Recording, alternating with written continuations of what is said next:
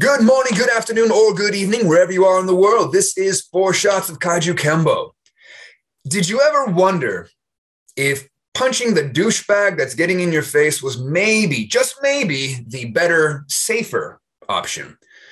Where exactly does the law draw the line between self-defense and assault? We're going to hit these topics today. I'm your host, John Hojlo, with my co-host, Angelo Ferrer, and our special guest today, Professor Alex Bennett, and this is 4 Shots of Kajukenbo.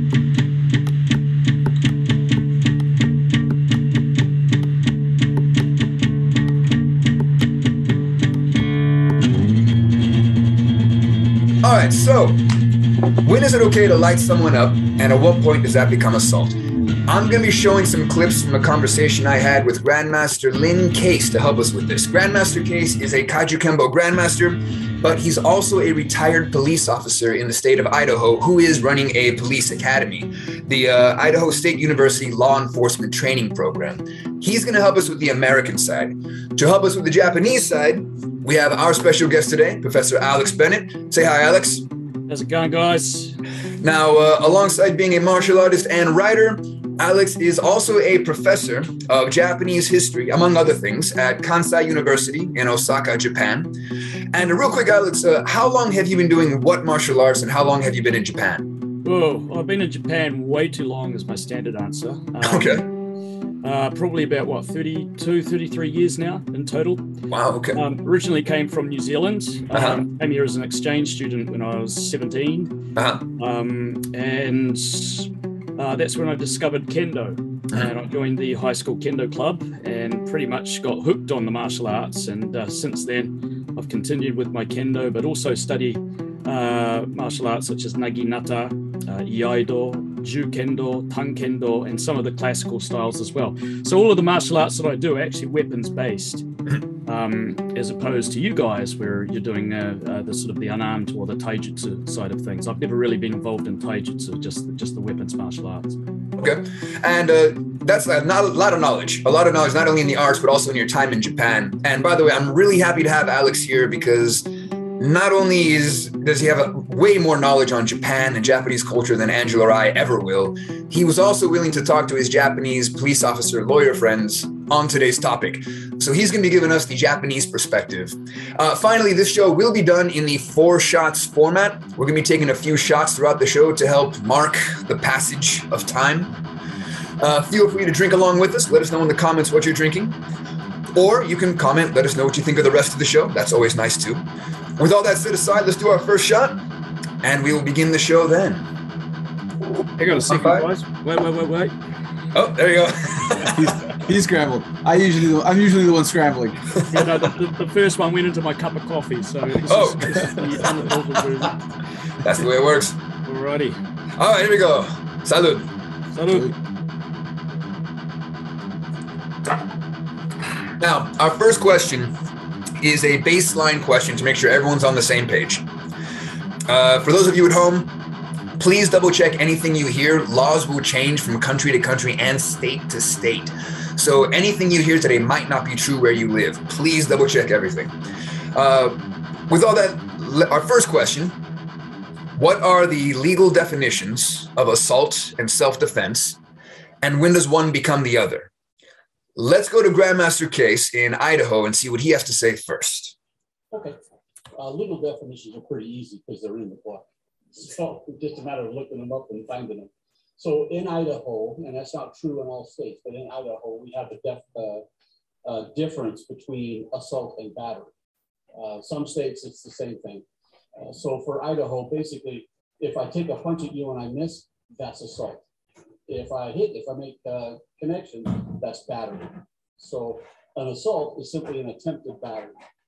But the definition reads a little more in depth. It's an unlawful attempt coupled with apparent ability to commit a violent injury on the person of another, or intentional unlawful threat by word or act to do violence on that person, coupled with apparent ability to do so. So once you actually create contact, it becomes battery. But the idea of even the attempt to do it allows for self-defense. Yes, absolutely. Now, they wrote it that way specifically because you have to have all those elements in there. some, you know, we could joke back and forth. Oh, that's funny. I'm going to punch you in the nose. That's not assault. Right. It has to be with, I have to create that well-founded fear in you. Mm-hmm. So if we get an argument outside of a bar, I'll clench my fist and I say, I'm going to punch you in the nose. That probably should create that well-founded fear. Now, just to summarize everything so far, because this is just the basics we're at, but just to summarize, two situations. So number one, I'm walking down the street. I'm confronted by an angry neo-Nazi. He's bigger than me. He's a championship kickboxer. And he's violently threatening me and my family. And then I'm scared and feeling threatened. He advances on us and does one of those fake body checks. That is assault, and I have the right to strike him. Is that correct? You have the right to strike him. Preemptive strikes are allowed. Okay.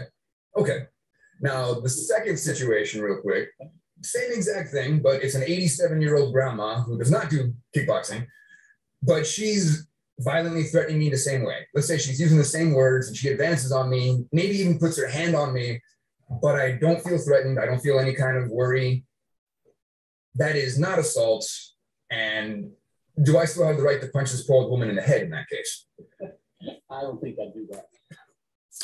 Okay, so for those of you at home, if you're interested in learning more about American law, I will be releasing the whole conversation I had with Grandmaster Case. We go into American law in much more detail. But for now, that's just the basics. Alex, how does that compare to Japan with self-defense and assault? Yeah, well, I first should mention that I am not a legal expert. And what I've heard from my lawyer friends and my police friends is it's secondhand, right? So it's not my field of expertise. But nevertheless, Japanese law, there's a law that in the Penal Code, Article 36(1), which stipulates that, well, it sort of defines what self-defense is. And it sort of goes along the lines that an act committed unavoidably in defense of your or another's rights against an urgent or wrongful infringement. Mm-hmm. Okay, so that's Article 36 in the Penal Code. And if you break that down, there are certain things that have to be established to prove that the act of violence, whatever it might be, or to whatever degree it might be, was actually necessary. So the things that they'll look at, if you get into a confrontation and you have to defend yourself, okay, after the fact, first of all, the police or the courts will look at, is there or was there an illegal violation or trespass mm-hmm. against your person? Mm-hmm. Or was an infringement imminent? Mm-hmm. Or the third point was, from memory, was it conducted, was the act of violence or self-defense, was it to protect the rights of yourself or other people? Mm-hmm. Another point was there actually a need for self-defense? Mm-hmm. And was the act unavoidable? So that sounds like that means if you could run away instead. Exactly. And so the point here was that even if you believe that you have committed an act of self-defense, which resulted in physical contact with an assailant, mm-hmm. an alleged assailant, the fact of the matter is that if your reaction later on is deemed to be excessive or did not meet those 5 criteria that I mentioned, mm-hmm. then in fact you could be liable yourself for prosecution. Mm-hmm. So an act of self-defense can actually become an act of assault or battery if these criteria are not met. So it's a very, very strict area. And I might, if it's all right, John, when I was being told these things by my various friends, it reminded me of a situation that I got myself into in Japan. Uh-oh. Probably, how many you probably shouldn't say it. You're just going to go on YouTube, man. Oh, that's fine. It's all good. Because I cleared it with the police. So it's all okay. But I was coming home from training one night when I was at university here in Kyoto. And I was cycling along, just actually across the road from the Nijo Castle, which is one of the main tourist attractions in Kyoto City. And it was kind of late at night. Can't remember exactly, maybe 9 o'clock or 10 o'clock. So the roads were pretty deserted, even though it's in central Kyoto. Mm-hmm. And I saw somebody in front of me, a male attacking a pregnant woman. And when I say attacking, beating her senseless with his fists. And of course, I'm cycling along. What do? Mm-hmm. It's like, you don't even think about this sort of thing, right? Okay, right. I jumped off my bike and I tackled the bastard. Mm-hmm. All right, I tackled him, took him down to the ground, held him down there, sort of in a headlock until he sort of lost his will to fight. Yeah. Then the woman was standing. She was crying. She was pouring, blood pouring from her face. She was obviously very, very pregnant because her stomach was out there, like mine used to be. In the days of drinking too much beer. Before you switched to whiskey from beer, right? Yeah. And so this was at the time when everybody had just started carrying around cell phones in Japan. So this is about 1998, 1999, something like that. Okay. And what does he do? Pulls his phone out of his pocket and he says, "I'm going to ring the police on you, you bastard." It's like, okay, save me wow. the hassle. Okay. Your phone. What happened then? Please ring the police. He rang up the police and he said, "I've been assaulted by a foreigner." And within probably about 10 minutes, I wasn't going anywhere. I was going to make sure this guy got nabbed by the police. It was just ridiculous, right? I just stopped beating the crap out of this woman. Anyway, the police turn up, about 10 of them, because they've got nothing else to do in Japan. They all walked up and they took me over to one side and they took him over to one side and heard our stories independently, of course. And so I said, well, this is what happened. I stepped in to stop this guy beating the crap out of this pregnant woman. And anyway, what happened in the end was it brought us back together. And it turns out that they were a married couple. Right. And so if she does not want to file a charge against him for violence, in this case, it's domestic violence, even though, or not even though, but the fact it was out in public in the middle of the street, she does not want to file a complaint, then he can file a complaint against me for assault. Yeah. And so, I mean, this is unthinkable now. Yeah. 6 months later, Japan actually introduced a domestic violence law, which prevents that kind of thing. But at that time, believe it or not, there was not a domestic violence law in Japan. I got a story for you after you're done here that happened about 4 years ago. All right. We'll get into that. And so anyway, the cop in charge, he says, right, so this is the deal. So basically, you're in the wrong here. And I said, how the can I be in the wrong here when, look at this woman, for crying out loud. It's obvious. I might have even saved the baby's life. Might have saved her life. What are you talking about? Clearly, blood everywhere. She's been beaten, to a pulp. What the fuck are you talking about? And so the reason being what I just said, they're a couple. If she doesn't want to file charges, therefore I'm liable. Yeah. And so the way they settled it was, you have to say sorry. I kid you not. You have to say sorry, he said to me. And I said, the fuck I'm saying sorry. You might have to bleep that out. The fuck I'm saying sorry. Yeah. What are you talking about? And he said, well, if you don't say sorry, we're going to arrest you. And so instead of talking, that's when I switched to English. And I basically said, I'm sorry. So that everybody could hear that I even saw your fucking ugly face. And I said again, I'll rip your head off and shit down the hole. They didn't understand that bit. They did the I'm sorry bit. So I felt that, I felt so pissed off with Japan. Yeah, for good reason. Angry that I'm the one in the wrong here. But for good reason, yeah. But the cops gave me a way out by saying sorry, and I used that, in the cheekiest New Zealand way that I could think of, and got away with swearing in front of the police with abandon. So yeah, that's nice. Yeah, so it's a the point, what it woke me up to, put it this way, John, is like in Japan, any use of violence in any situation is perilous, whether you're in the right or you're in the wrong. Yeah. Okay, you are treading treading on thin ice, put it that way. And now, I have a question for you about that. Yeah. Real quick though, Angelo, what was your story? What's going on there? So it didn't happen to me. I'll say that right now.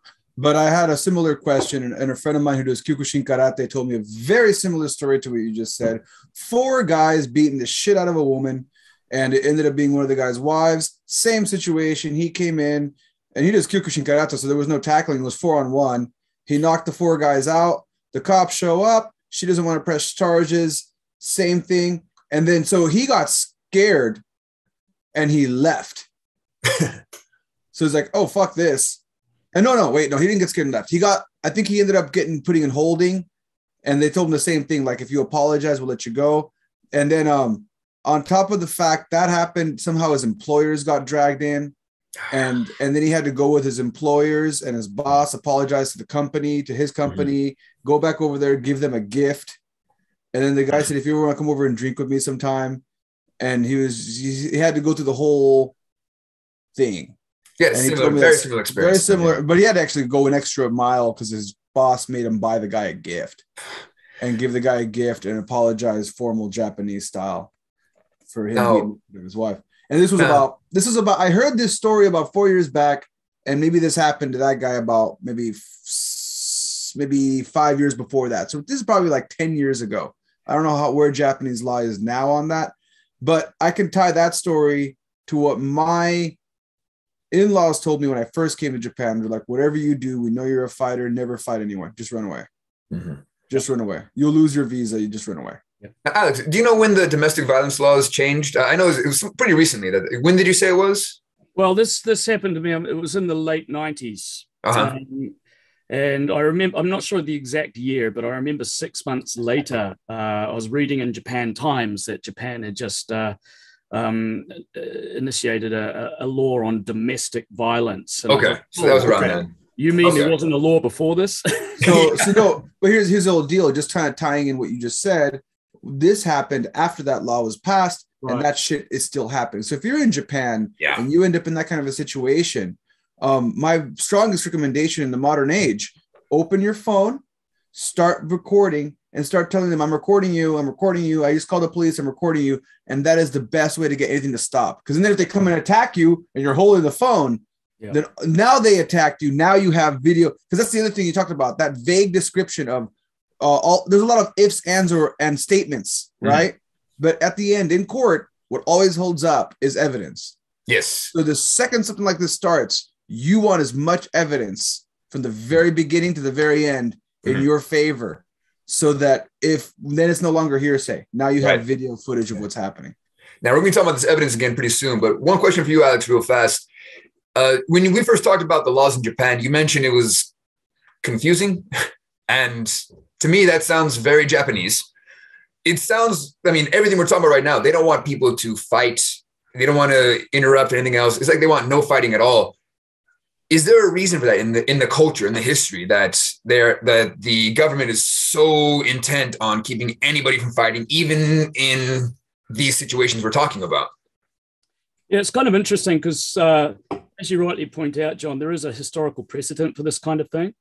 And it goes way back into the 16th century, in fact, with the creation of what they call Kenka Ryoseibai rules or laws. And this basically means that anybody involved in a fight, regardless of whether it's, you're provoked and you're in the right and the other person's in the wrong, both people will be punished. And actually, when I was doing a bit of preparation for this, I dug out one of my lectures to my students. Can I share screen? So, for example, you guys seeing the screen? Now we are. Now we are, yes. Okay. So this is from what is known as the Imagawa Kanamokuroku. Imagawa was one of the clans in the Warring States period. And sentenced to death.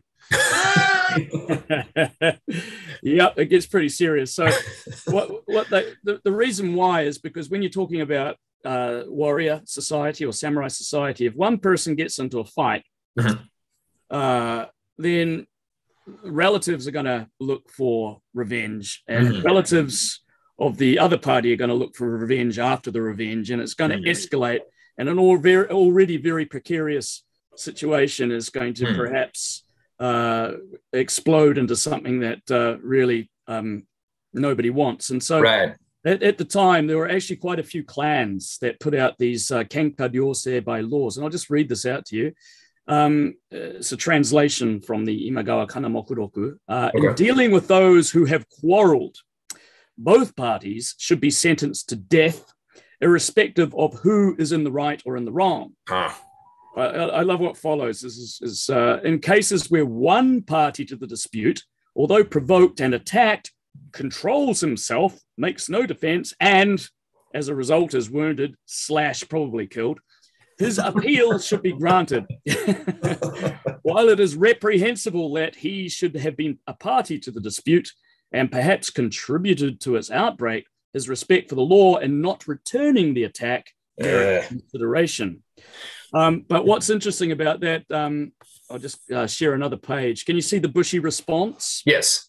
Okay, so this is a samurai from the Takeda clan. Okay. And Takeda Shingen also created such a law. And his warriors under him said, well, come on, Shingen, this makes us, puts us in a very difficult situation. And so for one of his generals, a guy called Naito Shuri, he wrote this letter to Shingen. In order to prevent quarrels, the rule of Kenkaryosei makes sense to me. However, those who remain patient while being insulted cannot be useful samurai for the Lord. If we condone such behavior, the samurai will all become flabby and soft.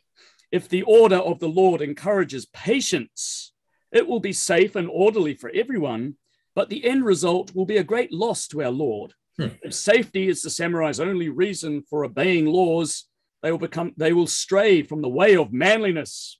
They will all become useless cowards. So there was quite a balancing act going on there. So his honor or himself insulted or is attacked in any way, then the law said that you must deal with it and not react.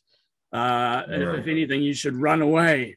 And that's the way it is now today. Talking about. But in terms of being a manly samurai who's always on the edge, always ready to fight to the death for the Lord. Right. Well, this is kind of contradicting their purpose in life. So you can see this. Well, Naito pretty much pre-predicted the whole effect of J-pop on Japanese society now.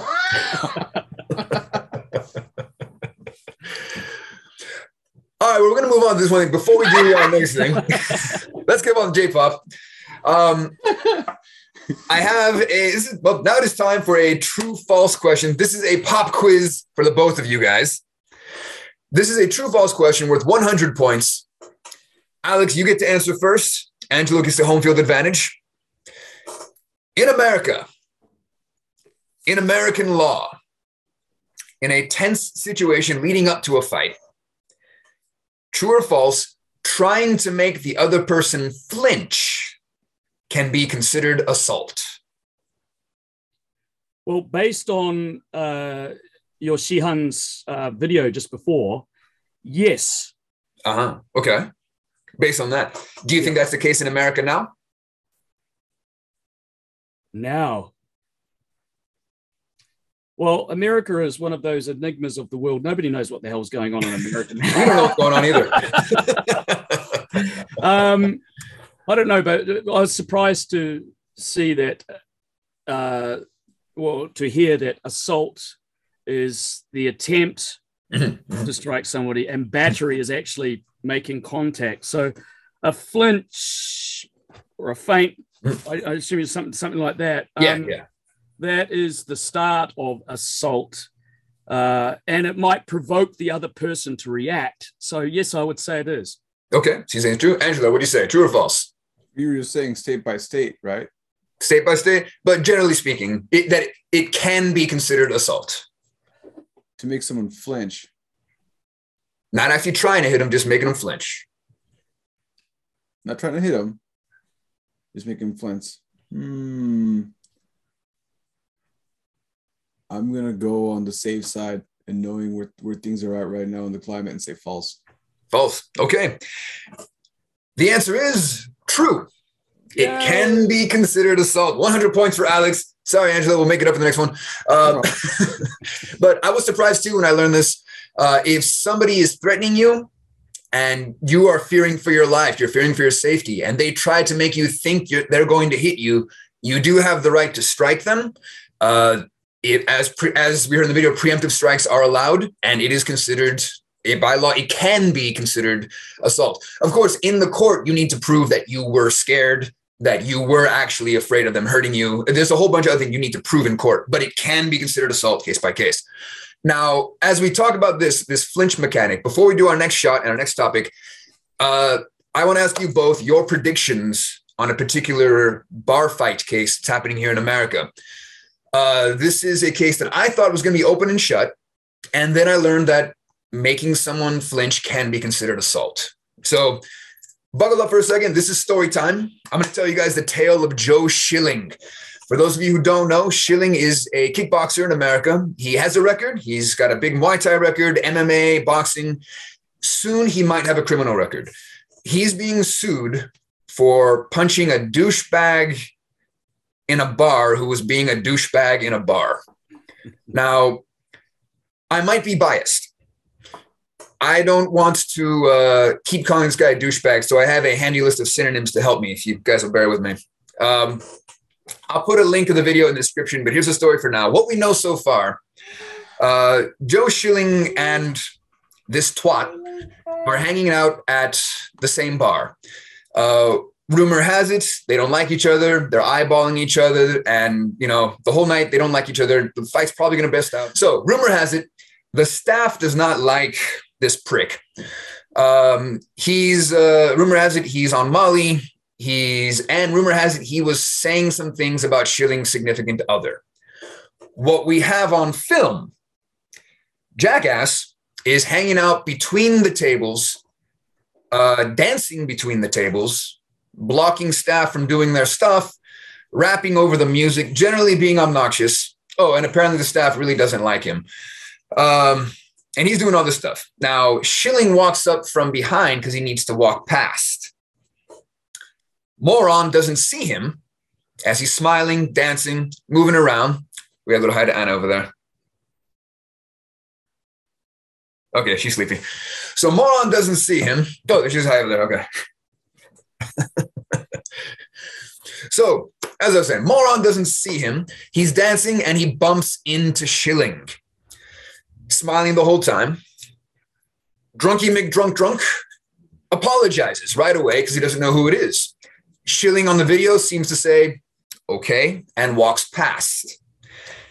Then Dingleberry realizes who he ran into, and you see the smile disappear from his face, and he calls out to Schilling. Schilling turns around. The two are now face to face. Douche Canoe decides that this is the time to try and make Schilling flinch. He leans in for one of those fake body checks. He says he was leaning in to hear what Schilling was going to say. I call bullshit. You can watch the video. But unfortunately for him, Schilling's flinch response is to punch you in the face, which he does very well. The guy goes down. He is now suing Joe Schilling and the bar. Now, 3 things before you give me your predictions. These are all very important for the case. Number 1, Schilling is a head taller than this twat waffle, and he's a professional fighter. Number 2, Schilling has gone on record saying that he was fearing for his life, which is bullshit. But he has to say that so that hopes that the courts will think he made a reasonable course of action. Number 3, this tosser now has a history of suing establishments after starting a fight. This is his 2nd time doing that. Last time he made a bunch of money at an out-of-court settlement. all of that in mind, again, we're not lawyers, but what is your prediction based on what you know in America? Will Schilling win this case? Well, O.J. Simpson won his case, didn't he? Yes, he did. So the first one, anyway. Yes. Yeah. So really, when we talk about the American legal system, you know, my understanding of it through television dramas, of course, it really depends how much money you've got and how good your lawyers are.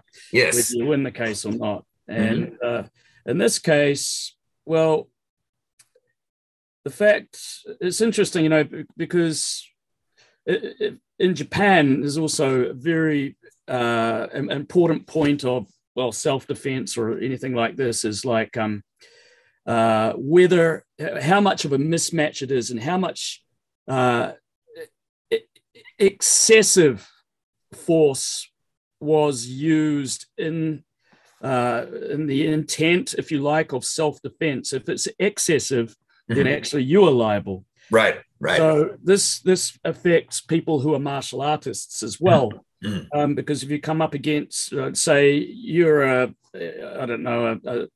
high-graded, say, kyokushin or judoka or whatever, and you've got somebody who's very small, maybe, let's just say, considerably smaller in size than you. Yeah. Maybe even considerably older than you, and nowhere near as physically threatening or strong or fast. And even though you are provoked, if you react in what you call self-defense, clearly there is a mismatch. Right. In which case, there's a very high possibility that the law will not look in your favor, at least in the Japanese context. Right. Now, with the states, again, I mean, this falls way out of my purview of expertise, but it seems to me it just depends on how well it's argued. I agree with that. It is definitely going to come out to what happens in the courts. Angelo, what are your thoughts? What's your prediction? What state is this in? Florida.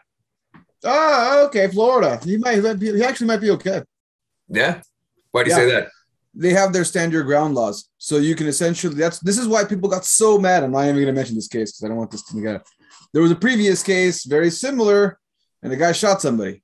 And this happens all the time in Florida. So I'm not even going to go into the specifics of the cases and the people that get shot, but this happens all the time in Florida. So it's called the stand your ground law. You can literally just pull out your gun and shoot someone because you thought they were threatening you. And if you kill them, even better. If you don't, well, then you end up in the case that your buddy's in. You didn't kill him. Or not your buddy, but the guy you mentioned is in where you have to explain why you did it. And Florida tends to favor stand your ground laws. They tend to favor the person who's saying I stood my ground. And also Florida is a very conservative state. So the fact that the assailant, it is concerning that his lawyer has won him a lot of cases in the past for suing the franchise. But in this case, he's suing the guy individually. And in this case, he might always get a rebound to try to sue the establishment later. Well, he is suing the establishment also. Okay. All right. So I predict that he may win the establishment one. But as far as the criminal charges against that guy, most likely Florida is going to back up and say it's okay because of the stand your ground laws and because he was also on an illegal drug. If there's any evidence that he was on an illegal drug, Florida really does not like that kind of stuff. All right. So, ladies and gentlemen, you've heard our predictions. We are total amateurs. We have no idea what's going to happen.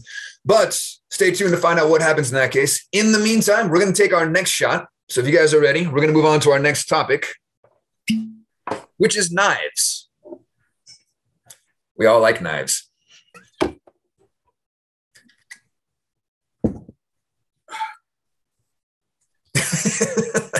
Cheers. The knives. Cheers. Knives. Cheers. Now, we live in a knife, gun, and stick world. If you're attacked by someone with a weapon, it will probably be one of those three. Now, the three of us here, we're all in Japan, so today we're not going to talk too much about guns. Angelo, Alex, do you have any fear of gun violence living here in Japan? No. Absolutely none. Why not? Because nobody's got guns. Yeah. Only because there's no NRA in Japan. the only people with guns, mostly it's a buckshot. They're all hunters, and so the reason they own a gun is not for self-defense, it's just for hunting. I'll add to that as well. Go ahead, Alex. Oh, sorry. Yeah, I was going to say in addition to that, the laws surrounding gun and gun ownership are so stringent in Japan. Yes. That it's common knowledge that people in the underworld own firearms, carry them around, but the average person in Japan has probably never seen a gun other than those that are holstered on the side of a policeman. Right. To even have held a gun or shot a gun is like a count on the number of Japanese people I know, apart from police, who have done that. And you mentioned like how strict the laws are. Just for some people in America who might want to know, because there are people who hold guns for self-defense, they carry their own guns. As Alex said, it's really hard to get a gun license. The law, there's a bunch of things you need to follow. Once you get a gun license, there is no open carry. There is no concealed carry. I mean, just put that in your head, what that means. And then also, as Alex said, with the underground, the Yakuza, would you guys both agree that most, if not all, gun violence in Japan is done by Yakuza to Yakuza? Yes. Yeah. Yeah, that's the other thing. It's literally, if you don't actually join the Yakuza, they'll hurt you in other ways if you really mess them up. But I mean, even then, they kind of stay away from that. Yeah, another point worthy of mention also is that the guns that are legal in Japan, as long as you're a registered hunter, you're not allowed semi-automatics. You're not allowed military-grade weapons of any kind. You're not allowed handguns either. So it's generally just buckshot shotguns, right? Yeah, and you mentioned the Yakuza. I remember hearing a rumor somewhere. There was a couple of news articles talking about how even the Yakuza might be having a harder time getting guns in the country now. Now, this is all hearsay, whatever. But anyway, we're not going to talk any more about guns. This is why. We're going to talk more about knives, because knives are a thing here. Now, a while back, I worked at a small-time newspaper, part-time.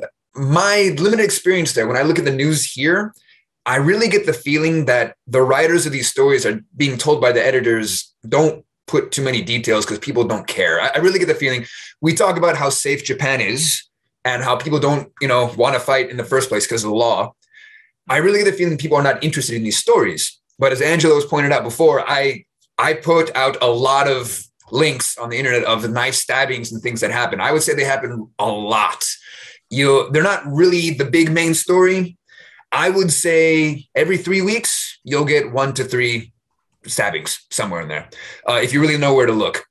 So there have been some other knife cases. One of the big ones was, I don't know if you guys heard about in Aichi Prefecture. There was that 14-year-old kid. He stabbed a classmate over bullying. On Halloween night, we had a guy dressed as the Joker light a train car on fire and cut up 17 people. And apparently that was a copycat case. Apparently he was copying someone else. So I want to talk about knives. There are some Kajukenbo people who love knives. Let's go back to America and hear from Grandmaster Case, and then we'll come back to Alex and see how they compare.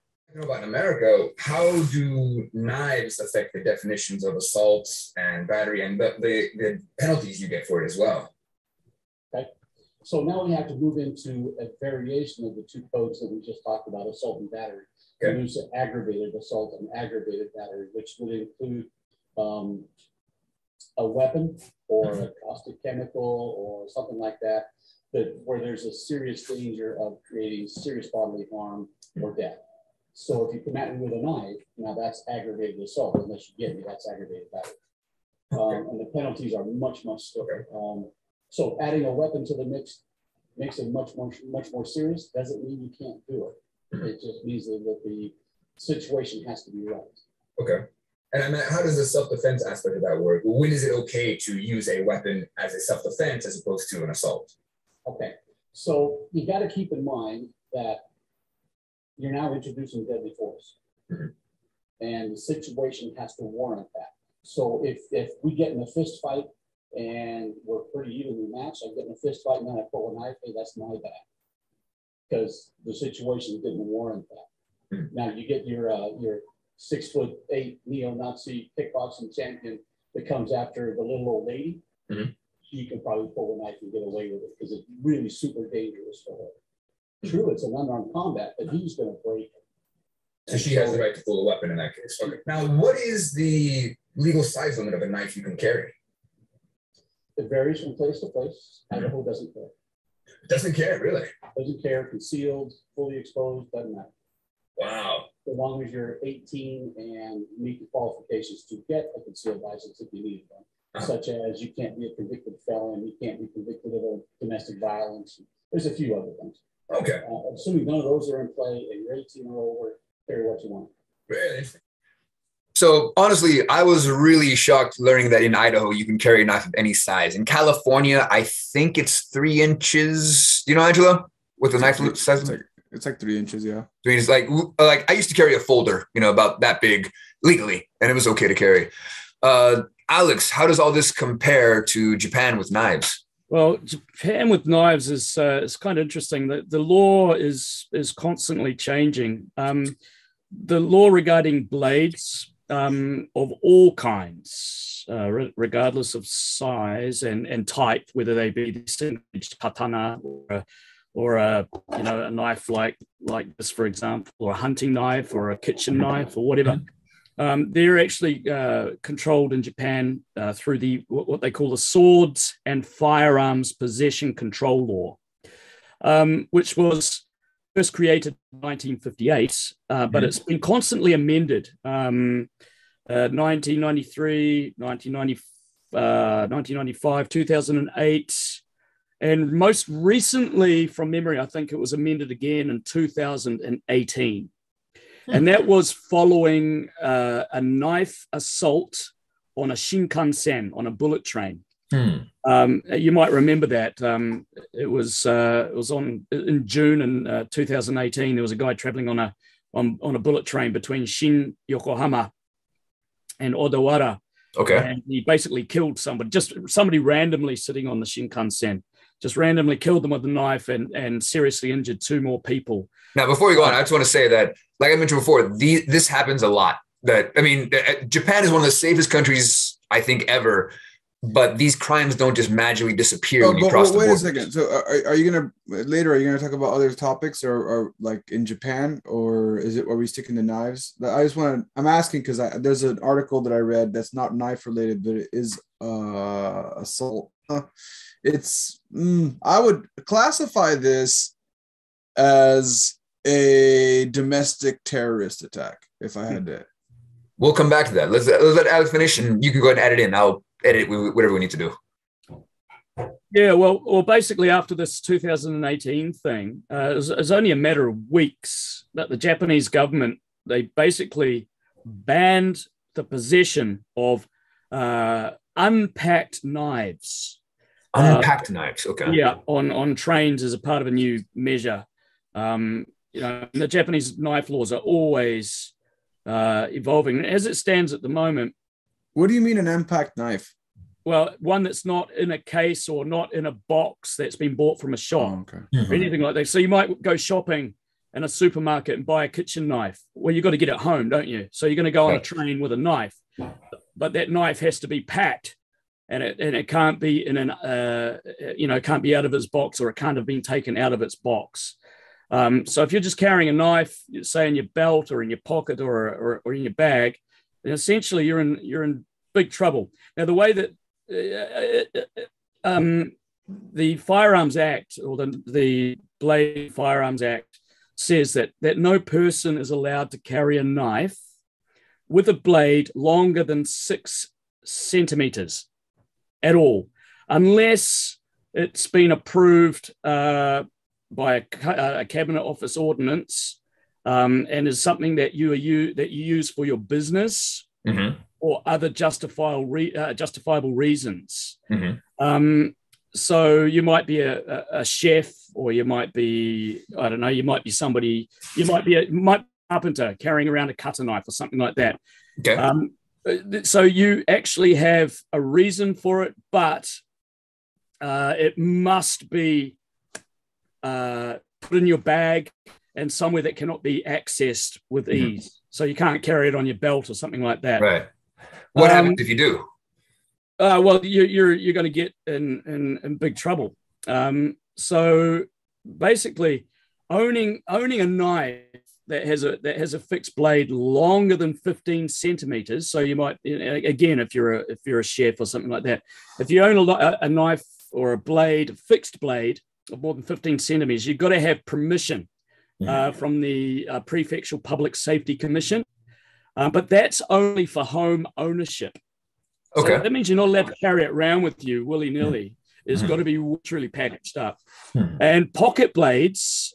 So, for example, I've got a Swiss Army knife that I take with me when I go hiking and so on. They're legal to carry around as long as the blade is shorter than 6 centimeters. 6 centimeters. Okay. Yeah. And again, it can't be in a visible place somewhere that's easily accessed. It's got to be locked away in your bag. And anything longer than that, you've got to get permission. So unless that blade on a pocket knife or something like that is in excess of 8 centimeters, in which case it's banned outright as it is now. So basically, you're going to have knives for if you're a hunter or you're a fisherman or you're a chef or something like that. The possession of such a blade, if you're on public transport and it's somewhere that can be accessed easily, is going to get you in a lot of trouble, possibly even land you in jail. So one thing about Kajukenbo is we have a lot of eskrima in our art as well. Not everyone carries knives, but there are some knife nuts. I like knives too. A lot of Kajukenbo guys make sure their daughters carry knives, et cetera, et cetera. So you said the limit is 6 centimeters, right? Legally, according to the word. Yeah. Now, if a Kajukenbo guy comes to Japan and wants to carry a legally sized knife, what's your advice? Well, my advice is don't. Yeah, me too. Quite simply, but you will get in trouble. Right. There was a story that was I remember reading it in the Japan Times. It was quite famous. It was about it was an American tourist. He was a 74-year-old American tourist who came to Japan, and he stepped into a police station, right? One of the Koban. Yeah. To get directions to go somewhere, as you do. You go to the how do I get to such and such, I don't know, station or whatever. And it turns out that he had a pocket knife on him. I think it was just a Swiss Army knife or something like that. I don't know how it got to that conversation, but apparently the police asked him, "You're not carrying a weapon or anything, are you?" And he said, "Oh, yeah, I've got a pocket knife." And he produced the pocket knife. The cops measured it and found that the blade exceeded the blade length by something like 1 centimeter.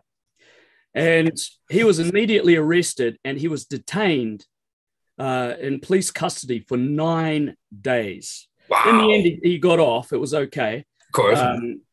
Sent on his way, tail between his legs. Yeah.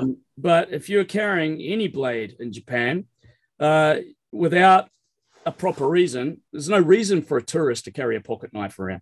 Fair. There's no reason for a Kajukenbo guy to come to Japan with a blade. Okay. Fair. So immediately, if you get found with it, you leave yourself open for some very serious legal difficulties. And that sort of relates to whether you can use a blade in self-defense as well. Because all of the things I talked about, what is legal or justifiable self-defense? Somebody attacks you, you fight them off with a blade. Well, first of all, that's excessive, because if the person's attacking you with bare hands and you're using a blade, then that makes actually your self-defense aggravated assault or battery or something worse, maybe even attempted murder, who knows? Right. Because in theory, in the first place, there is no reason for you to have a knife. Right. So you shouldn't have one. Therefore, you shouldn't have been able to use one for self-defense. There was a really interesting case about some old man. He was quite old, got into a fight with a young guy who's about 39 years old. The old man was way older. He was in his 70s, I believe. Yeah. And the young guy started making threatening gestures to him. You want some, mate? You want some? Okay. And the old guy got scared. He grabbed a kitchen knife out of his car, okay, which just happened to be in his car for some reason, and he used that for self-defense. He went to court. It turns out the old geezer was in the wrong because he was using a knife in a fist fight. So he lost the case. It went to a higher court. Eventually, it went through 3 court rulings, and eventually it worked out that, well, actually, because the young guy was so much stronger and so much more physical and threatening to start with, to make up that imbalance in strength, the old geezer using the knife was possibly justifiable. So they did reach that point then. Yeah, it had to go that far. Yeah, the fact that it had to go that far, that sounds very Japanese to me. Exactly. So what Angelo was talking about before with the stand your ground law in Florida, there is absolutely no concept of that in Japan whatsoever. Right. No, not at all. Imagine. California, for that matter. Actually, you mentioned another story. That is a very Florida thing. Florida man wins again. Florida might not actually. I don't know. Florida is almost not America. It's its own country. It really is. They got more meth than. I'm not gonna go that way. Anyway, you also mentioned something about another domestic terrorist case. What were you talking about? I mean, I would consider this a domestic terror. I'll tell you the case, and you tell me if it's domestic terrorism. Okay. Osaka, 24 people died and 3 others were feared dead after a suspected arson attack. A guy walked into a building, poured a tank of gas and lit it on fire. Fire officials said that the 27 people, 17 males and 10 males died. So he killed about 27 people.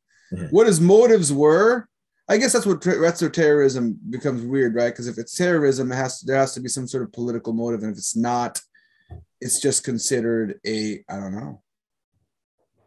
I'll leave that up to you guys. Okay. My thought is that. Alex, go ahead. No, it's just I was going to say. I mean, when people think of domestic terrorism in Japan, the first time I heard that word being used a lot in Japan was in 1994 with the Omu Shinrikyo. The pipe bombs, right? Sarin gas attacks on the subways. And so... Yeah. And since then, you'll see around Japanese train stations, won't you? Heightened alert for on the lookout for terrorism. Right. Okay. And when most people think of terrorism, they think of outside influences, maybe religious terrorism or political terrorism from a different country or a different ethnic group or something like that. Actually, when you see the word terrorism in Japan, indeed, the domestic terrorism, be it the Omu Shinrikyo or the tragic events last Friday in Osaka, and a year or so ago in Kyoto, also the Kyoto animation. Was set on fire by an arsonist, and scores of people were killed in that as well. Right. Terrorism, again, it's there are many different definitions for terrorism. What is the motive? Okay. Whether it's a political motive or some other kind of motive to terrorize a population. So the idea of terrorism is, if you actually try and define it, there are many different definitions. Yeah, I mean, just look at the Oxford language, right? It's the unlawful use of violence, intimidation, especially against civilians. And this is what I said earlier. It has to do with in the pursuit of political aims, according to the Oxford Dictionary. Yeah. So that's why I said earlier, like, it may actually not be considered domestic terrorism unless, because we don't know yet what the motive behind this was. Right. Once we know what the guy's motives were, if there's any type of political anything, if he's religious, if he's trying to make any type of social statement with his act, then yes, it would be considered domestic terrorism. Yeah. My understanding of terrorism is always that it's based on terror, that they're trying to give fear to the public. Yeah. For a political purpose or religious purpose or whatever. Yeah. Exactly. So it's got to be another motive apart from just giving killing people. Right. All right. So before we go on to our next shot, it is time for our next pop quiz. True or false question. I fucking suck at these. Yeah, you're doing all right so far. So this time, Angelo, you get to go first. I don't know if that helps. True or false? In Japanese history, a Japanese prime minister has been stabbed on live television by someone with a traditional Japanese blade. Angelo, true or false? True. True. Okay. Alex, what do you say? I have an image in my head of that. I can't remember who or why, but I'm going to go true as well. Okay. I saw a video. The answer is false. What? But I saw a video. Oh, unless it wasn't a traditional Japanese blade. it was not a prime minister. That's the thing. Sorry, guys, took you both. Yeah, that was related to something Omu. like that. Was that the Omu? Omu Shiniko, one of the leaders, was stabbed on television afterwards, wasn't he? No, that one I'm not sure about. The one I'm keeping in mind is in 1960, the head of the Japanese Socialist Party was stabbed on live TV by a 17-year-old Japanese nationalist. The socialist chairman was named Inejiro Asanuma. The nationalist 17-year-old kid was Otoya Yamaguchi. He rushed onto the stage and stabbed this socialist chairman with a wakizashi. And then this young kid was incarcerated and later committed suicide in the prison. Real quick, Alex, what is the wakizashi? I know that the kanto is the smallest blade. What is the wakizashi exactly? Wakizashi is it's like a samurai would traditionally have two swords at his side. Mm-hmm. And one was his long sword and the other one was his short sword. So wakizashi is a short sword. It's still about it depends. There's various sizes, about half the size. The tanto's about here, right? So tanto is more like a single-edged dagger, but wakizashi is a short sword. You fucking stabbed him with a sword, bro. Yeah. Hey, so that's another false part of your fucking question right there. It wasn't a knife.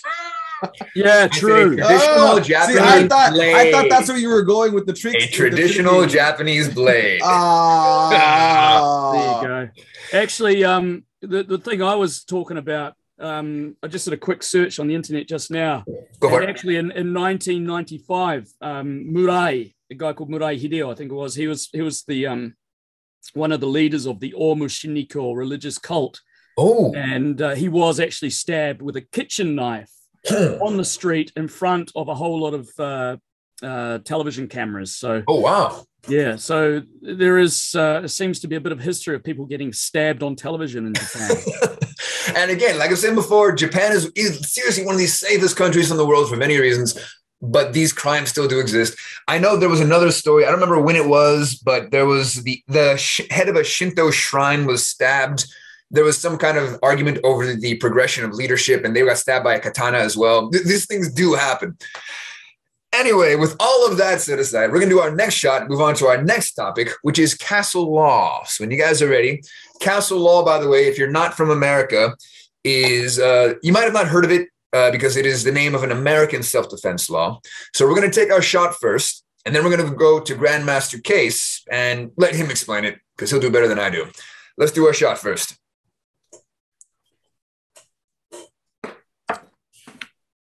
Exactly is castle law? So in Idaho, that castle law, the stand your ground, it's all basically the same thing. But there is a special section in there for dwellings or businesses, a place where you're enclosed. So now let's just go to that here real quick. Sure. Defense of others, let's see. A person using force or deadly force in defense of a habitation, place of business or employment or occupied vehicle is presumed to have acted reasonably and had a reasonable fear of imminent peril of death or serious bodily injury if entry was made or attempted in a violent manner. Like if I just knock on the door and open it, you can't shoot me. But if I kick the door in, my bad, you're going to own me. And remember, this is Idaho. It's different in other places. Now, in America, it seems like, at least the image is, if you break into someone's home, all bets are off. I mean, it kind of brings to mind the old signs of trespassers will be shot on sight. Yeah. What exactly are the limits of this? Well, if the castle doctrine or that part that I just read to you about breaking into a habitation or a place of business or something like that, deadly force can be used, because we're making the assumption that you're in fear of your life. Okay. And it does once deadly force is employed, it doesn't matter what that deadly force is. It can be a gun, it can be a knife. I can run you over the car, stick a pen in your eye, whatever. The use of deadly force, the force doesn't matter. It's going to be deadly force. It's going to be deadly. So, John, can I share my screen too?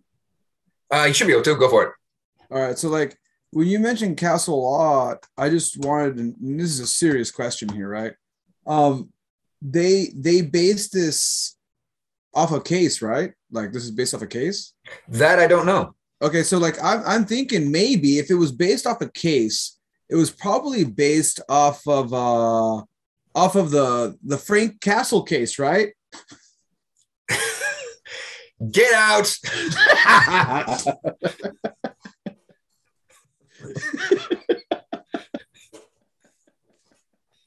Penalty shot minus 100 points. I was going to say it's time for another shot there. So for those of you who don't know, you only do videos, so everyone saw that. All right, cool. I don't have to explain it. I'm used to my show. Go ahead. Sorry, I'll just see myself out after that one. So, Alex, do we have any Frank Castle punishers available in Japan, or is there anything even remotely close to this in Japan? Yeah, it's kind of interesting because as far as I know, there are no castles in the United States, but there's actually a lot of castles in Japan. Having said that, castle law is not really something that is something that is defined in Japan. It's as I said before about the what are the rules with regards to self-defense. So first of all, the first thing was, is there an illegal violation or trespass against you? So in that case, if somebody comes into your house, clearly somebody who is there should not be there. That person is in violation of the law. If that person attacks you, then you have the right to engage in self-defense. But, and this is always the but, it must be a justifiable level of self-defense. So if somebody comes into your house, just because they're in your house does not mean to say that you can grab the kitchen knife and stab them and kill them or injure them. Because if you do that, then that is excessive self-defense, and therefore it is not self-defense. It is an aggravation. It is a crime against you. So it's very different to the American mentality, I guess. If somebody is in your house, then you have the right to shoot their asses. Well, depending on the state, of course. Of course, yeah. In Japan, it's like, well, you have the right to defend yourself from getting hurt. Obviously, you can't run away and avoid the situation very easily. You're cornered in your own house, and the person should not be there. You do what you can to protect yourself, but you cannot do anything more than that. And what they always recommend, like when I was talking to a cop in California, he said if someone does break into your house and you decide to engage, if you do decide to engage with them, like if you don't decide to get your family out the back door, or if you're by yourself, get out of the house and just call the cops, that he recommended if you engage, you probably should just kill them, because dead men tell no tales. That's actually always favorable in America by the law standards, that once a person's dead, well, at that point, now it's all in it's all in your favor in court at that point. Because they can just look at whatever you tell them, and there's no witness to say otherwise. Right. Well, if the other person's alive, they can come up with stories, and you may actually end up losing in court, which is why it's probably better just to kill them. You should go Frank Castle on their ass. In America. Yeah. Now, I want to ask you both your opinions on a couple cases that happened in Japan. We are all martial artists and we're all coaches. And of course, there's always this idea of how can you preach peace when you teach war, et cetera, et cetera. We teach our students to be violent, basically, in certain situations. We're teaching them to hit each other. There's a couple stories in Japan. For those who are listening, this might be your first time hearing these stories. And as we're talking about castle law, this is all connected. Number one, our first story. 2013, you guys might be familiar with this. In the Tokyo area, a young woman named Saya Suzuki, in 2013, is having ex-boyfriend stalker problems. This ex-boyfriend is texting her and threatening her violently through email. She's 17 years old, by the way. She finally goes to the cops, and basically they can't do anything. All they can do at this point, because of the stalker laws, is give him a stern talking to. So they call him up 3 times and he just never answers the phone. They want to visit him in person, but they don't have the most recent registered address, so they can't get a hold of him. This young lady comes home. She enters her home. She's on the phone for 20 minutes with the police. As soon as she hangs up, this ex-boyfriend jumps out of her closet and attacks her with a knife. So now we have knife situation and attacking in your own home invasion. He chases her out into the street where she collapses. He runs off. Later, he's arrested, which is good. She's taken to the hospital and bleeds out. She dies. Now, the reason I mention this is that, as we said before, Japan really is safe, but even here, these types of crimes happen, including attacks in your own home. And this leads us to the second story, knowing that this can happen. Just this year, in July, in Mie Prefecture, a woman comes home and finds an intruder in her home. As I mentioned before, people don't seem interested in these stories. I only found one article on this story, and it was not very detailed. We don't know if this woman called the police or not. We know she called her boyfriend, and we know her boyfriend later said that, we know that her and her boyfriend later said they don't know who this guy was. Whether or not she called the police, the boyfriend shows up first. He gets in between his girlfriend and the intruder, and he pulls a knife. As Alex was talking earlier, we already know this is a bad idea for him by the Japanese law. He goes to town on the invader, cuts him up. Finally, the police arrive. We still don't know who called them or when. The intruder is taken to the hospital and he's in unstable condition. The boyfriend is arrested for attempted murder. Now, Alex has already explained how this works in Japan. And this is the point where a lot of my American friends are saying, what the hell? Why did he get arrested? But we need to realize this is not America. This is a different culture. There is no castle law here. Now, the both of you, I want to pose this question. As martial artists, as coaches with students, what are your thoughts on these cases? And what can we tell our students about defending themselves in this kind of world? Well, beyond my students, I just had this conversation with my wife. I told her one day, if I end up in prison, this is exactly how it's going to happen. I was honest. I'm like, I will go to, like, and this goes with what that one post that Hackelman put up recently, saying that, you know, I'll choose prison over the morgue. Like that's not a big deal. The other way, better to be tried by 12 than carried by 6. That's the other saying, right? So, like, the way I look at it is, if someone's threatening my family or my daughter, they're gonna die, and I'll do the time, and I'll accept it, whether it's fair or not. I'll be happy knowing that they're safe. Mm-hmm. That to me is more of a consolation. Mm-hmm. So, and as far as my students are concerned, if it's the same kind of situation, I would teach them the same thing. You know, if it's going to be a life or death situation, be prepared to pay the consequences. Be prepared to pay the consequences of what happens if you are in a serious situation. Don't be stupid and pull a knife on someone if you don't have to, right? If the person's unarmed and you can handle it unarmed.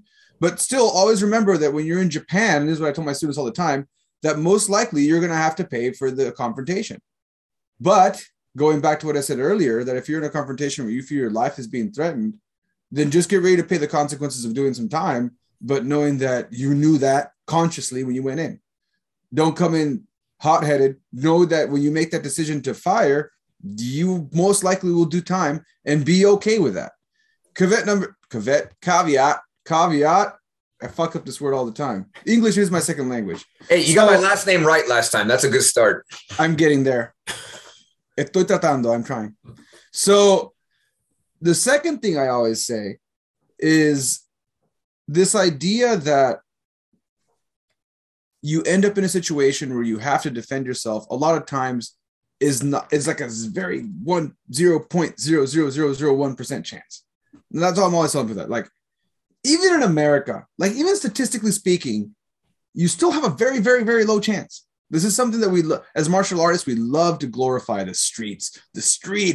We're always saying this, but in reality, even in America, the chances of it happening are very, very, very, very, very, very, very low. So like in Japan, now we've grabbed that number and we've statistically lowered it some more. Right. So like that's something I always try to tell my students, like, hey, most likely you won't have to deal with this. And a lot of this, and then one more clause I can add is when kids are involved, it never escalates to that point. Like I told you the other day, a kid got stabbed at a school near where I'm at. Right. That didn't hit the news because the cops weren't even called, because it was just like, hey, can we settle this between ourselves? It wasn't like a mortal, it was just a flesh wound, as they say in Monty Python. So it wasn't deadly, and it just got swept under the rug. So like, yeah. What I want to say is there is a big gray area of crime in Japan, of things that happen that don't get reported. And I'm in the middle of nowhere, so maybe in the city is different. I hear a lot of stuff that happens that doesn't get reported, and people just settle it between themselves. And we say, oh, no, that's not, because they do understand that Japanese law is so strict.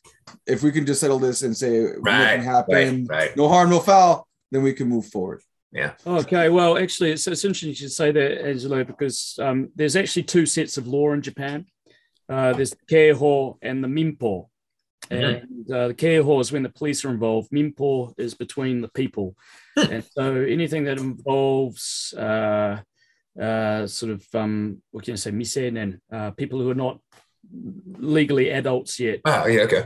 Perhaps that's it was settled with the minpo rather than the keiho. I don't know, but it's just interesting hearing what you say. I've heard that a lot. Yeah.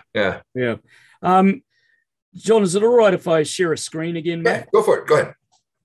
Okay, so it's kind of listening to this, a very interesting question, especially from a martial artist perspective. Traditionally, from a martial artist perspective, we can look to back in the history again, back to the Tokugawa period. Mm-hmm. The Tokugawa period started around about 1600 after the Battle of Sekigahara.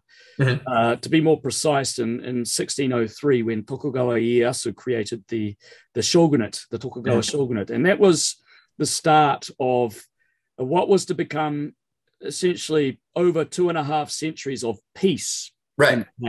And this, to put it in context, this is after another, a long time of incessant civil war and incredible violence in Japan, known as the Warring States period. Mm-hmm. So finally, Japan was unified.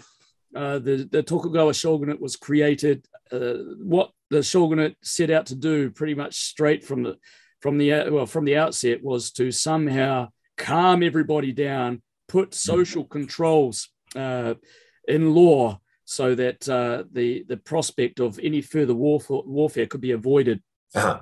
In fact, the last major skirmish, if you like, in Tokugawa, Japan, until the end of it, when we had the Meiji restoration in 1868 and the turbulent years before that, because of an American the name of Matthew Perry, came over and started causing trouble. We want to apologize. I'm not apologizing for nothing. I'm standing my ground on this one. Yeah. So the last one was in 1637, which was the Shimabara Rebellion. So it's after 1637, there was no real wars. And so in any case, from the start of the Tokugawa period, the Tokugawa government was looking at controlling or curbing the violent tendencies of a warrior culture that had already been in existence for centuries and based its concepts of honor and existence on violence, right? So how do you tame a group of professional warriors? And many philosophies were created. This is really the golden years of what Bushido was all about, and like from warfare, it's like, how do we justify the existence of samurai in the upper echelons of society? Right. Trained warriors, professional warriors, their culture is based on extreme violence, kill or die. Right. In the process. How do you justify the existence of such a group of people in a time of peace? Right. And one of the really important philosophies, one of the really influential philosophies that came out of this period of recalibration, if you like, of the warrior class was in a book known as the Hojlo Kadensho, and it was written by a guy called Yagyu Munenori. Yagyu Munenori was the military advisor and kenjutsu teacher to the shogun. He was a very influential man. I have this book. Yes. Yeah, in the Hojlo Kadensho, he wrote about what were originally Zen philosophies of the Setsunin To and the Katsunin Ken. I've got here Katsujin Ken, but that's what most people know it by, but it's actually Katsunin Ken. Okay. In English, I would translate it as the death-dealing blade and the life-giving sword. And this can be interpreted on many different levels, from the basic martial artist right the way up to how you rule a country. And so this philosophy has many different levels. But basically the way it goes is that a samurai's job is to know how to fight. Okay, that's what they are. They're professional warriors. So to know how to fight means to know how to use your sword, to know how to kill people. And killing, according to Yagyu Munenori, was a bad thing, actually. It goes against the way of heaven, or Tendo. But this is what we do, boys. Okay, right. So how do we justify this in a time of peace? Well, the fact that we can kill, we can use our swords is the reason why we can maintain peace in the first place. And so to quote from him, as it says here, at times, because of one man's evil, 10,000 people suffer. So you kill that one man to let tens of thousands live. So what he's essentially saying is that, you know, you're trained in the martial arts. You're trained in how to kill somebody or maim somebody, injure them.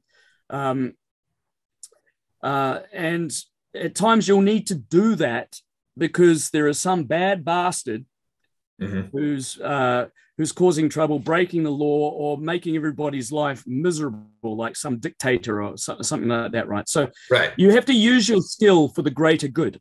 And if you use your skill for the greater good, then that actually contributes to a peaceful society. So you think that's what that guy was thinking when he stabbed that socialist? Well, yeah, absolutely. I think so, yeah. He's probably right, because he had a political motivation for it, right? Do you think he chose Wakizashi specifically for that reason? I mean, like, honestly, I had this feeling that, especially as a Japanese nationalist, he would use a Japanese traditional blade specifically to get his message across. Well, you could argue that that's what the Japanese high command was thinking when they bombed Pearl Harbor. You know, you could say that that's what the Americans were thinking when they bombed Hiroshima, Nagasaki. I mean, of course, a really easy to understand example of this is Bush and his foray into Iraq to kill Saddam Hussein. It's perfect, isn't it? Kill one man's evil so everybody can live in peace. It's misguided, obviously, but it has a very long history of using justifying the use of violence for the greater good. So in that sense, it is very flawed philosophy. But if it stops there, it's very flawed. If you take it the next level, okay, that is to be able to use your authority and your power to achieve peace without violence.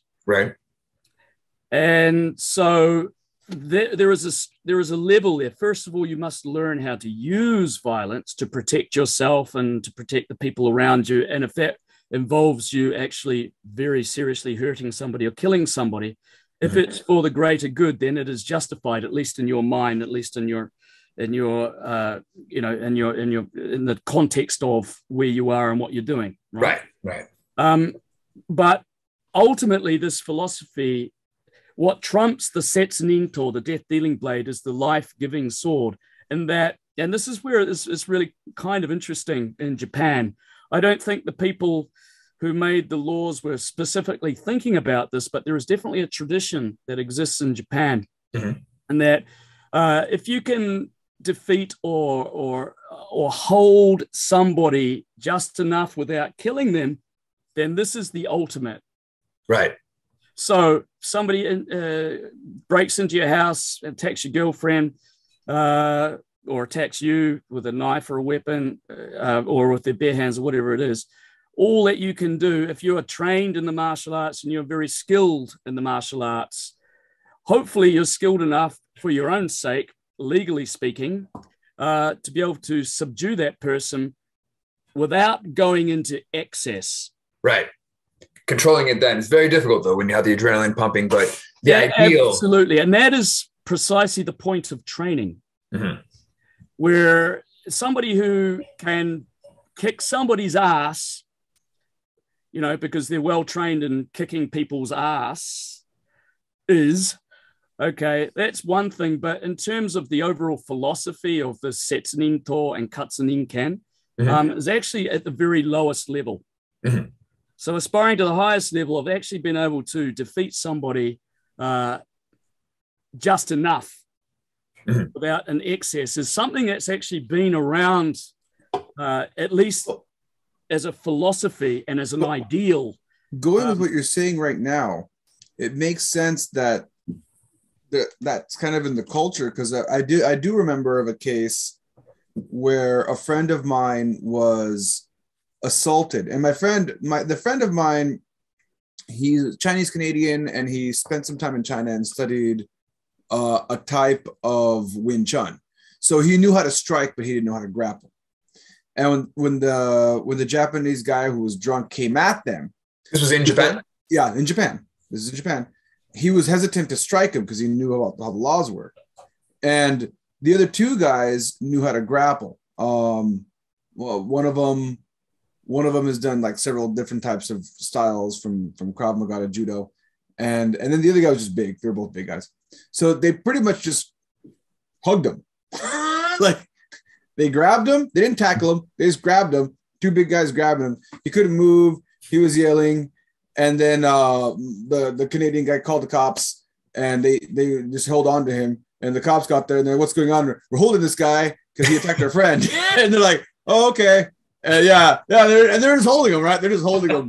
They're just holding him. Like, the way he described it, like two giant guys hugging a small guy. He's, let me go, right? So, like, and the cops were just pretty much, oh yeah, he's drunk, and we're gonna put him. You know, do you want to press charges? No. Are you okay? I just want them to let me go. All right. That's the ideal resolution. Of course, if somebody's attacking you with a weapon and they're hell bent on killing you, hurting you, or somebody, your child or something like that, you of course you're going to go nuts. But you can't. I mean, what I'm talking about is the ideal situation. Right. And because let's face it, the law is not always fair. It's the law is never perfect. Right. Going back to the statistics I talked about earlier, like the chances. What are the chances you'll end up in that situation? Not that high. Now, a drunk guy coming up to you being stupid, the chances of that happening are much higher. Still very low on the totem pole of probability, but most likely, if you are a foreigner in Japan and you go out for drinking, there's a very high, you have a higher chance of that happening in that kind of situation. Yeah. And in that kind of situation, even then, I described that situation happened. And then I'll add that to the other story of another guy that lost his shit. And I don't want to go into it because it's like it'll take a minute just to try to give the context. So I'm just going to give you the footnote. He lost his shit. He was high on spice. He quit working for the company that I worked at. I told John this story because it's one of the bits that I worked on for stand-up for a while. But either way, long story short, he ran out of the building, punched a car, made a dent, broke a window, and then the cops put him in prison. And then when they put him in prison, they were like, confess. No, I didn't do anything. No, I didn't do anything. You got the wrong guy. We got 3 people saying, I didn't do anything, I didn't do it. And this goes back to the Japanese law that like 98% of their things are done through confession. So if you adamantly sit there in the hold box, and then he started saying, I want to talk to the person that's accusing me of assault. I want to talk to them. No, I didn't do it, but I want to talk to this person accusing me. You have to tell me the person accusing me. And it was only one person because he broke a window of the lady's car. So the lady, they finally agreed. Fine, we'll let you talk to her if you confess. He's all, I'm not going to confess to anything, but if you let me talk to her, I'll think about it. So finally, they let her in. And when they let him in, he said, you're accusing me. It wasn't me. And she's like, it was you. It's like, I don't know who it was, but I'll pay for the damages. This is very smooth and very Japanese. Actually, I'm going to deal with that. I don't know who it was, and it was him. I mean, he was hot. He was high on spice. This is the beginning of the story, but they didn't know that. We all knew that, and she said, "Okay, if you pay for the damages, I don't care. Fine." And then it got settled. And so, according to the cops, he never admitted to it, so he never confessed. They couldn't put him in prison. Yeah. They settled it out. He paid for the damages and didn't even lose his visa. And the cops give him a stern warning. If we catch you even one more time, you are so deported.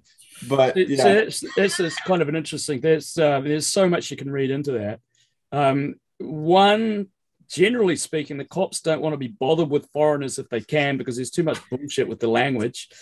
Okay, and dealing with belligerent foreigners is, it's like not high on the list of priorities if at all possible. And the thing is, you're right, Angelo. When as a foreigner you go out drinking, you stand out. If you do get into a confrontation of some sort, maybe it's another drunk coming up and giving you shit. Generally, we're pretty intolerant bunch as well because we can't be bothered with the bullshit because we live in Japan and we're sick of all the crap. Okay, well, when I say we, I'm talking about me. No. I'll throw myself in there. You know what I'm talking about. Right? You know, there's the thing called the rage, right? Yeah. Some days you just cannot be asked with any of this. Okay, and it shows in your face, and and things escalate when they don't need to, right? And especially when alcohol's involved. And so as a foreigner in Japan, you get a certain bit of a little bit of leeway, but on the other hand, when they throw the book at you, watch out. You're screwed. So again, just chilling out, and just avoiding this kind of shit if at all possible. If you're on the spice. Okay, it's going to make it a lot more difficult for you to chill out and avoid it. Well, this guy was not avoiding it. He was going after it. Well, there's no advice for any martial artist who comes to Japan. Just chill out. Don't take spice. Well, I shouldn't really talk about this, but actually, about a year ago, I was walking home down one of the narrow streets where I live, and this guy in a car screams past me. Clips me in the elbow with his mirror on his car. And then he stops and he's obviously drunk driving. He gets out and we have a go at each other, right? And I'm thinking, shit, I've got a television job next week. I don't want to be in the newspapers for a foreigner getting into a fight with a drunk. And so I just grabbed onto him. And ended up on the ground. He was on top of me, and it's like, God, I really want to hit you. But no, I won't. I'll just take it anyway.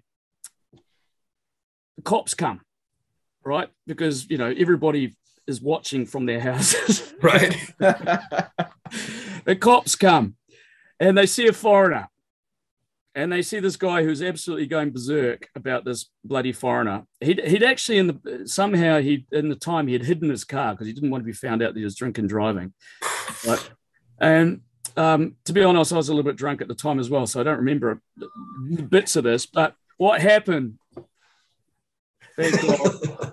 As soon as the cops turn up, what did he do? He belted a cop. The cop. I think at that point you were clear to go. And I couldn't believe it. I was just standing there talking to the cop saying, well, you know, I was on my way home and blah, blah, blah, blah. Anyway, this guy just belts the cop in front of all these other cops. And they just looked at each other going, bloody hell.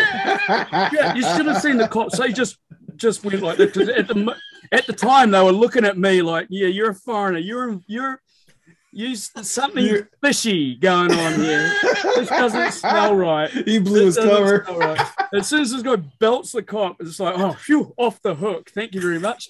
And so they said, well, we'll take you home, sir. They escorted me home. Okay? Then they got nice. Okay. It's like, yeah, that's so cool. You want to press charges? I said, no. I don't want anything to do with this. All right. Nothing. You sure you don't want to press? No, I don't want to do anything.